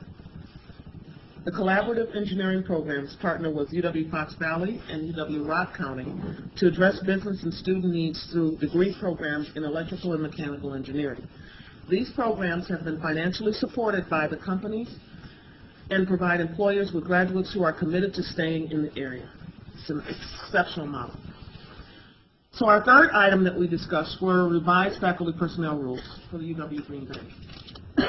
This was pretty much straightforward on a set of rules revisions that the UW Green Bay faculty process brought to our level. The revisions clarify the rules for non-renewals of probationary faculty. Last August, the committee asked that a brief statement from the Office of General Counsel accompany each set of rules revisions brought before us for action. And actually, that was at the suggestion of Vice Chair Mike Spector. We found the letter to be most helpful, and it will be incorporated in future rule revision approval changes. The committee was happy with the prototype, and all regions can expect this document in the future. I think I said that once in my own words. Okay, so the fourth item was appointments to the Oversight and Advisory Committee of the Wisconsin Partnership Fund for a Healthy Future. And Dean Robert Golden's report to the full board yesterday served as a perfect introduction to the committee's next action. We approved 2 reappointments and 2 new appointments to the UW School of Medicine and Public Health Oversight and OAK, let's just call it OAK, of the Wisconsin Partnership Fund for a Healthy Future. We were also really pleased to see our friend, Regent Emeritus Patrick Boyle, who currently serves as the board's liaison to the OAK. As you'll recall, this committee is responsible for planning for and overseeing the use of funds allocated for public health through the Wisconsin Partnership Fund for a Healthy Future. The committee was very impressed by the credentials of these 4 individuals, each of whom will be appointed for 4-year terms. Our 5th item was difficult. We actually thought about refusing to vote on it. The authorization to recruit Senior Vice President to replace irreplaceable Cora Merritt. But then we realized that we did have a duty and we needed to move on. And so the committee recognizes the significant role this position plays in the UW system and discussed the importance of reaching a common understanding of the responsibilities for this position. And actually, we very much appreciated the comments of Senior Executive Vice President Don Nash on the consultation underway with faculty, academic staff, chancellors, and provosts on this position. Committee Vice Chair Mike Spector invited President Riley to take this opportunity to take a fresh look at the position description for this position, taking into consideration, obviously, all of the stakeholders, and including Cora. We know this is Kevin's intent, and as a matter of fact, although he wasn't able to join us at the time this item came up for discussion, I invite his comments now. Yes, thank you, Regent Davis. Just to give the other members of the board who were not at the Education Committee meeting some sense of this, we've already begun a process of extensive consultation on this issue. We've talked with faculty reps, with the chancellors, with the senior leadership team in the Office of Academic Affairs at the system, talked some with the chair of the Education Committee, and we will be working with the entire Education Committee on this through the process as our procedures call for, and I can talk more about that if you like. I believe I'm scheduled to talk with the provosts as a group next week about this. They're the group of senior officers in the system who work most intimately with the Senior Vice President for Academic Affairs. Be talking with the academic staff reps and with the student reps shortly as well. I'm very interested in what all of these groups and any regions have to say about what the system-level academic affairs functions ought to be and do for the future, and we'll form up plans as we move forward with this search, assuming that you authorize us to indeed move forward with it. We'll form up plans that will have the position in the office be and do what we need to do for the future. So we thank you for your interest, and we have a draft position description that will begin circulating around to those groups and others for reactions that you may have, presuming that you authorize us to move forward with the search this morning. And that will be part of my consent agenda. So good. Mike, did you want to? No, thank you very much. Okay. All right. And like Regent Salas, we'll take the opportunity next month to express our profound appreciation for Cora's leadership, and it has been profound. Our next item was to hear the institutional report on general education at UW-Whitewater, accompanied by a brief summary of UW-Whitewater's NCA Higher Learning Commission's accreditation. UW-Whitewater was visited by the HLC in 2006 and subsequently received an unconditional 10-year reaccreditation. This is outstanding, and we commend UW-Whitewater for this extraordinary achievement. Provost Dick Telfer described a number of the positive comments received from the HLC, including the high quality of instruction in spite of increased workloads, strong relations with community partners, and excellent strategic planning to help address budget cuts. The committee was very impressed with Whitewater's general education program, and they have some excellent and innovative course offerings in place and a good assessment program to evaluate their students' learnings. As part of Senior Vice President Cora Merritt's report, we then undertook a lively, robust discussion of presentations on the guidelines and criteria for the proposed expansion of WTCS's liberal arts and pre-professional offerings. Cora reminded us of our stewardship role, that is, that Wisconsin statutes require that any broadening of Wisconsin Technical College System's collegiate transfer programs must be first approved by both the WTCS and the UW boards. Her opening remarks were followed by presentations on the specifics. Larry Rubin, Assistant Vice President for Academic and Student Services, and our primary transfer coordinator, covered the background and overview of transfers both within and into the UW system, and he stressed the growth in WTCS's transfer students in the last 10 years due to changes in transfer policies of a positive nature. There are also far fewer letters from students, parents, and state leaders on transfer problems because of increased coordination, support, and articulation agreements being in place. Kathy Cullen, Vice President for Teaching and Learning at WTCS, then gave the committee an overview of the different types of degrees offered by WTCS institutions and the process used by WTCS to develop and approve collegiate transfer programs and the WTCS board's process for approving its guidelines and criteria for the expansion of offerings. Ron Singer, Associate Vice President for Academic and Student Services, concluded by discussing the role of the UW Systems Board in this process and reviewing the draft criteria for approval of WTCS collegiate transfer programs, and we've all received in our materials.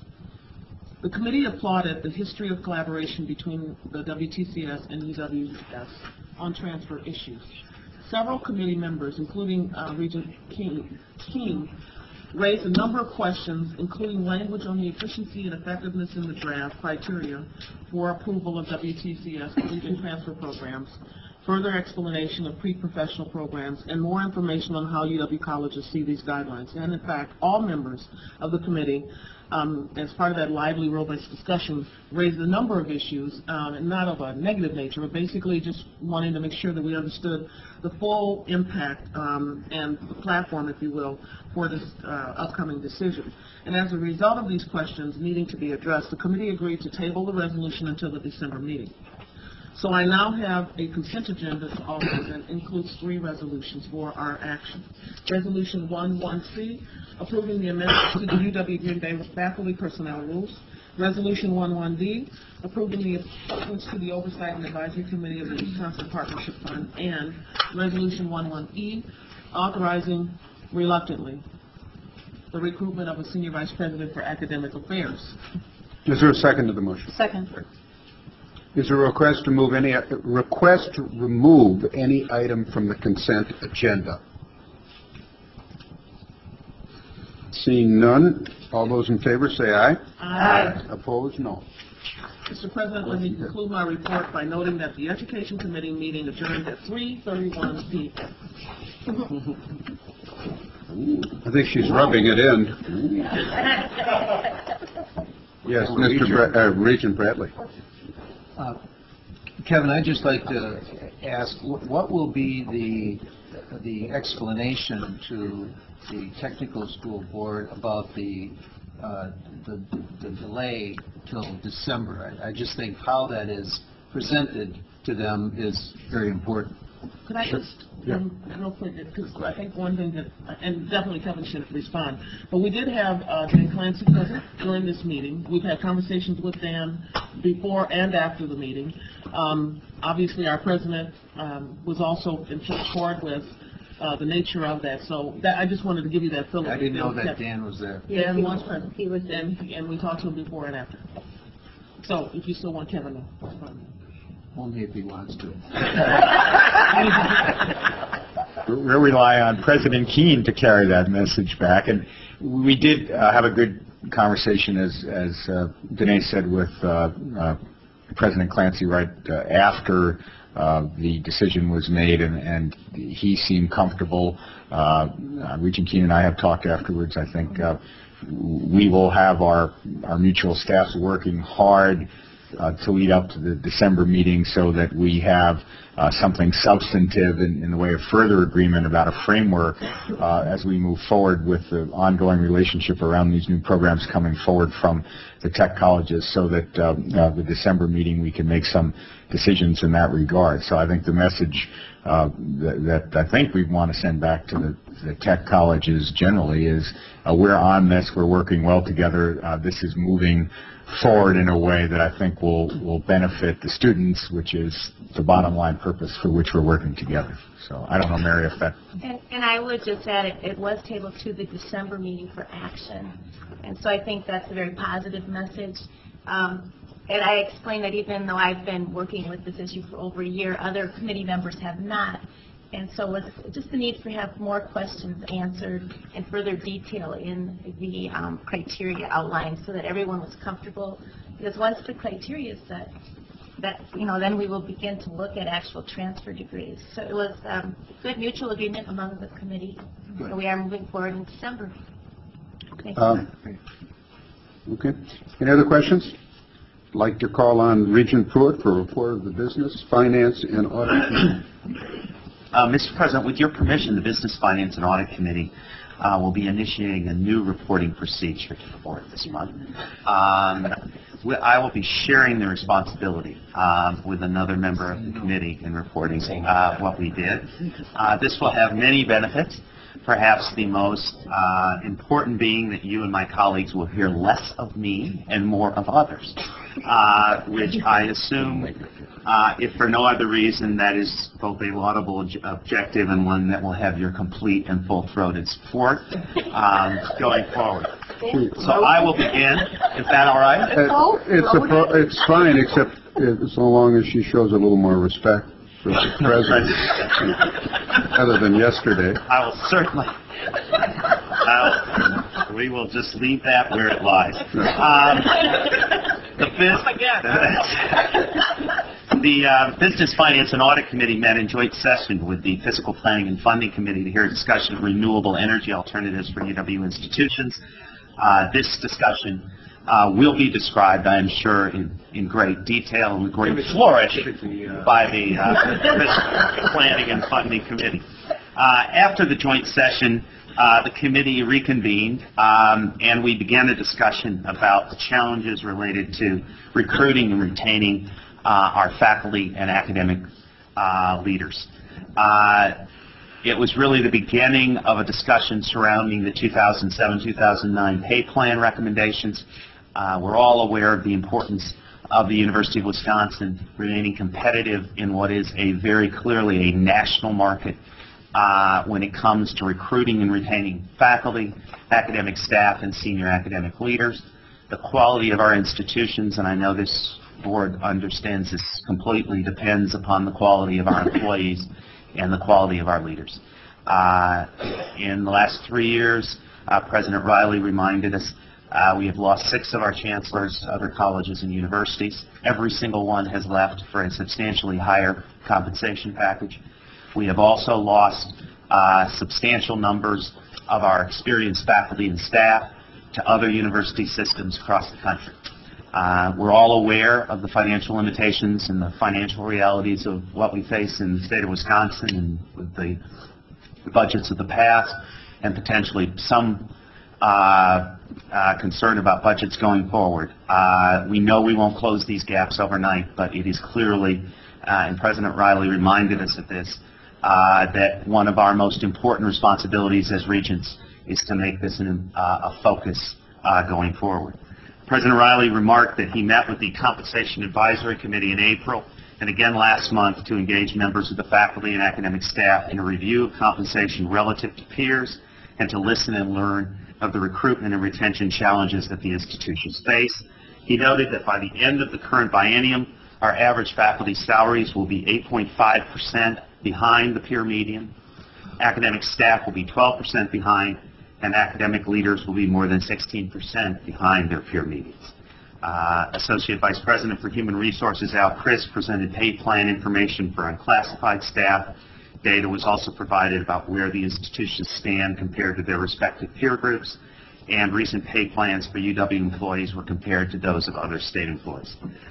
We then heard from a panel of campus representatives who presented information on the specific challenges faced by a number of campuses, and it was one of those presentations that obviously, as we all do with various committees, one wished that the entire board could hear, or at least, and potentially as we go forward, we may be able, I would hope, to provide some additional sort of communication, because it was terribly revealing to hear from representatives from UW-Madison, UW-Milwaukee, UW-Whitewater, and UW-Stevens Point talk about the challenges that they are facing in retaining faculty. At Madison last year, there were 116 outside offers to faculty. At the same, it was a similar, sort of probably close to a similar percentage at UW-Milwaukee. It is very clear that our faculty, and particularly our more senior faculty, are targets from other states and other university systems. And it is also clear, as a number of our presenters reminded us, that the best strategy to prevent losing them is to prevent them from looking in the first place. And that is where issues related to pay plan and compensation and faculty retention funds and providing chancellors and others and provost resources becomes even more important. The committee also heard from representatives from TAUP, and action on a recommended pay plan for the 2007-2009 biennium will be requested at the December meeting. This was the first of a two-part process. We then moved on to consideration of salary adjustments for chancellors at UW-Platteville, UW-Stout, and UW-Superior, and for a provost at UW-Platteville. Last February, the board endorsed a new process whereby we would periodically review and assess individual chancellors and provost salaries based on looking at whether there is a need for an adjustment to recognize competitive salaries or to correct salary inequities. The committee discussed and approved salary adjustments for chancellors at UW-Platteville, Stout, and Superior, and for a provost at UW-Platteville under this new process. President Riley reminded us that leadership matters, and this is a tangible expression that we get back. The resolution will be presented at the end of my report as a consent resolution. I also note that in keeping with President Walsh and President Riley's commitment to openness and transparency, this was done in an open session of the committee, and it is obviously being done in an open session of the board. I now turn to my colleague, Regent Eileen Conley-Kiesler, to continue the report of the Business, Finance, and Audit Committee.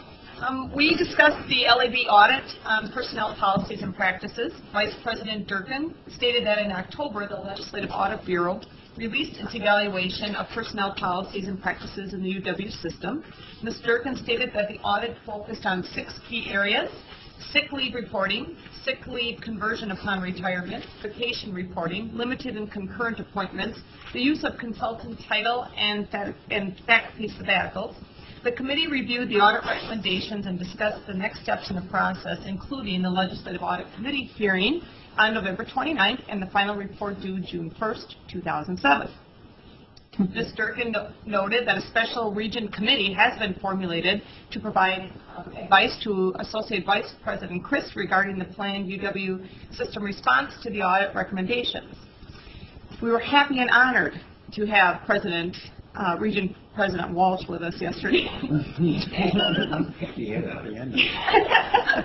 did state he had a few concerns with the LAB audit, particularly around the use of concurrent and the B word we were never supposed to say again, the backup positions. We then talked about the academic performance standards and the UW system athletic directors and coaches' job performance evaluations.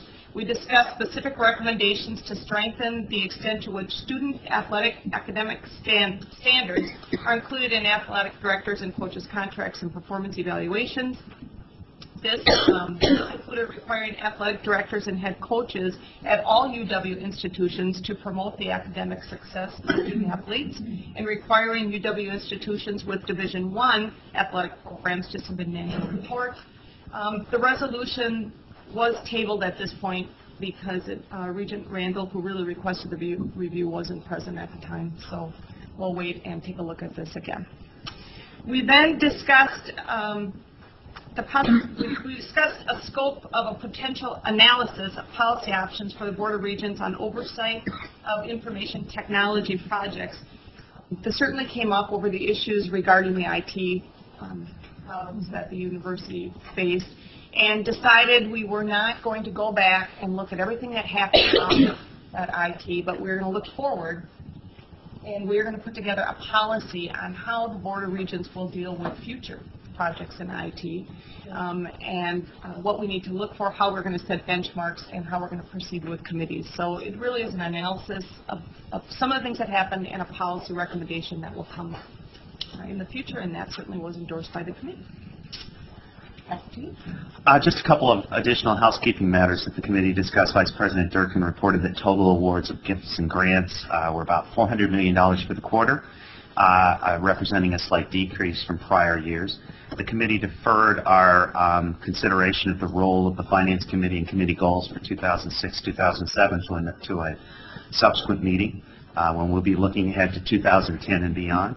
Vice President Durkin reported that in order to make the board meetings more efficient, UW system staff, including legal counsel, have been reviewing a series of these statutorily required reports that are brought before the committee and evaluating whether in some cases it is more efficient to simply send those reports out to committee members in advance in writing and then make them available for review at the time of the committee.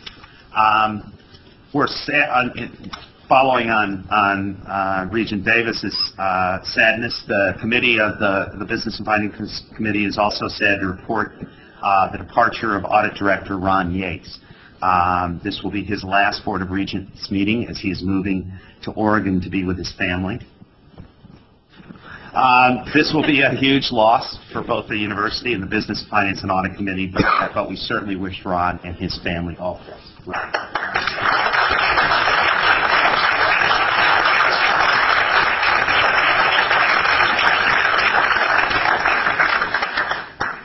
Finally, the committee reconvened at the annual Trust Funds Public Forum in Granger Hall. In addition to committee members Smith, Conley, Kiesler, and myself, Regents Crane and Seminis and Regent-elect Shields were also present. The committee heard from 7 speakers, which was considerably fewer than we've heard in previous years. They were divided in favor and against asking the board to divest from companies that do business in or with Israel. One speaker also urged us to encourage the State Investment Board to divest from companies doing business in Sudan. The Business, Finance, and Audit Committee unanimously approved the following resolution, which I now present as a consent item. On behalf of the Business, Finance, and Audit Committee, I move adoption of Resolution 1.2.B2, consideration of salary adjustments for chancellors at UW-Platteville, UW-Stout, and UW-Superior, and for a provost at UW-Platteville. Is there a second? Second. Is there any discussion? Seeing none, all those in favor signify by saying aye. Aye. Aye. Opposed? Motion carries. You know, one of the more efficient, these meetings would not be efficient at all unless Judy Temby was running them and prodding me to make sure I do things right. And she correctly pointed out, while Chuck was talking, that we went out of order, that we didn't do the planning and when we should have done it second. And what she really meant was, David, don't forget to do it. Yeah. And the reason I didn't, and I'm not going to take the blame from Judy because I care what she thinks of me, is that Jesus was not in the room. So if you're ready to go, Jesus, report of the Physical Planning and Funding Committee, out of order, but go ahead. Out of order. Mr. Hurry, you know he's going to do something. Thank you, man. Mr. President, as Regent Pruitt alluded to in his opening remarks, when the Business and Finance Committee jointly meets with our committee, we usually meet in this wonderful sunlit room rather than the cave downstairs on the 15th floor. And the problem was that I opened the meeting, I didn't have the gavel that you have in front of you. I slammed my hand on the table to call the meeting to order, and I think the reason that Regent Connie Kieser is over there is because there's paper that was thrown all over the table. So it was a rocky start to our joint meeting with the Business and Finance Committee, Mr. President, but we met to discuss the renewable energy alternatives for the UW institutions. Assistant Vice President David Miller informed the committees that the Governor's Executive Order 145, Conserve Wisconsin, directed the creation of high-performance building standards and a state facility energy efficiency goal of a 10% usage reduction per gross square foot by fiscal year 8 and a 20% usage reduction by fiscal year 10. Mr. Miller also discussed the renewable electrical energy goals of the recent Wisconsin Act 141, which directs that at least 10% of annual electrical energy usage be from renewable resources by the end of 2007 and 20% by the end of 2011. The governor requested that 3 campuses be chosen to participate in a pilot program to go off the grid in 5 years, that those campuses be capable of acquiring or producing renewable energy equivalents to their consumption. Campuses were evaluated for their suitability for inclusion in this pilot program, and 4, not 3 campuses as the governor had requested, were selected, and they are as follows: UW Green Bay, UW Oshkosh, UW River Falls, and UW Stevens Point. Miller mentioned that renewable or green energy options that could serve as replacements for fossil fuels currently burned in our heating plants, and that electrical energy could be purchased as green power from state utilities or generated green power from wind turbine generators. I was thoroughly enjoying myself here in the boardroom when we ran out of things to discuss, and Regent Pruitt was anxious to get on with his meeting, and we were marched off to the 15th floor, where the Physical and Planning and Funding Committee convened, and the minutes of the October committee meeting were approved. The following 4 resolutions, Mr. President, were unanimously approved by the Physical Planning and Funding Committee and now are presented as consent agenda items. Resolution 13C, brought by the UW Eau Claire, requests authority to sell a parcel of land to the Department of Transportation for multi-purpose trail projects being constructed by DOT. And Regent Bradley, would you please restrain President Walsh, because this transfer of land, it has 4 place value. There's a decimal point, there are 2 zeros and 2 digits, and that's 10,000 of an acre of land being transferred. We don't want any disruptions to the report. And I know that he's loath to use a reporting time and transfers of land of that magnitude, but nevertheless, we are working with the Department of Transportation to develop this multi-purpose trail, Mr. Vice President, and we want the... Well, actually, Professor Coker is available. Still, he is outside the boardroom if, in fact, there is any need for the Regent President to translate that fraction or that percent into a fraction. I think that's the reason why he pays so much for his silk ties, because when it comes to red dot sales, you know, you get the regular percent reduction, and then in addition with the red dot sales, you get an additional percentage reduction. It just can't be right. He pays the full price for those beautiful ties that he wears. Resolution 13D requests authority to increase the project budget and construct the new engineering building at UW-Platteville. This project will relieve overcrowding in the College of Engineering, Math, and Science and Technology-based programs, as well as provide space for the enrollment growth of the Tri-State Initiative. We thank the Chancellor for bringing this very beautiful, colorful drawings to that draft room, and I hope that others can be added in the future. Chancellors are free to bring any thing to liven up that room downstairs. Resolution 13E seeks authority to exchange a parcel of land for agricultural purposes at UW River Falls. This exchange will result in additional farmland for use by the College of Agricultural, Food, and Environmental Sciences.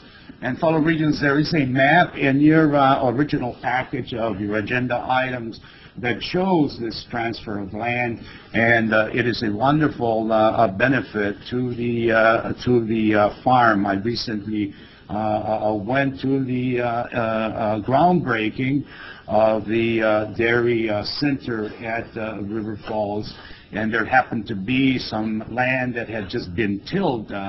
And after spending 10 years of my life harvesting produce on many soils throughout the Midwest, this is one of the finest soils that I've ever seen. You could throw any seed in there and it would grow. And in fact, what this land that we're exchanging for is tillable land that can be used for production for our little friends in the dairy industry that we're going to be housing in those new facilities. Resolution 13F requests approval to construct all agency maintenance and repair projects at various campuses. These projects include roof replacements, space renovations, a utility replacement, and the rekeying of a campus access center. And if you'll notice in your red folders that there is a label of revise on your items. Actually, there is no change to the items that are there. None, certainly, that you're going to be voting on. What we did under this item, or that is under the maintenance and repair projects, we removed that project of the chiller project from the University of Eau Claire, and that's all that's in there, and that's why it's labeled revised. Secondly, there was an omission in the UW Whitewater Phase 2 athletic multi-sport facility. It includes a $35.52 segregated fee spread over a 3-year period of time that had been approved by the students earlier this year. These 4 items, Mr. President, were passed unanimously by the committee, and I now move adoption of Resolution 13C, D, E, and F. Is there a second? There is a second. Is there a request to remove any item from the consent agenda? Seeing none, all those in favor signify by saying aye. Aye. Opposed? Motion passes. Mr. President, Assistant Vice President David Miller reported that the Building Commission approved about $10,600,000 for projects at their October meeting. The funding breakdown for those projects was $6,400,000 for general fund supported borrowing and $2,800,000 of program revenue and $1,400,000 gift and grant funds. Mr. President, this concludes the report of the Fiscal Planning and Funding Committee. Thank you very much.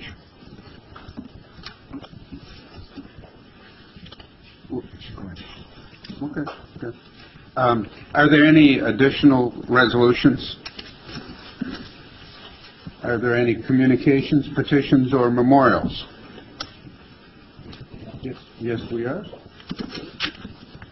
I just wanted to mention to the Regents that I had the privilege to, I guess, more or less represent the Regents. I gave a speech to the Global Education 2006 conference, and we went there as well. These are all of the faculty and others from not only the University of Wisconsin system, but the private colleges and others who met at their annual meeting. And I talked about international education, and I took the opportunity to look at what the University of Wisconsin system looks like these days as far as foreign students. They're and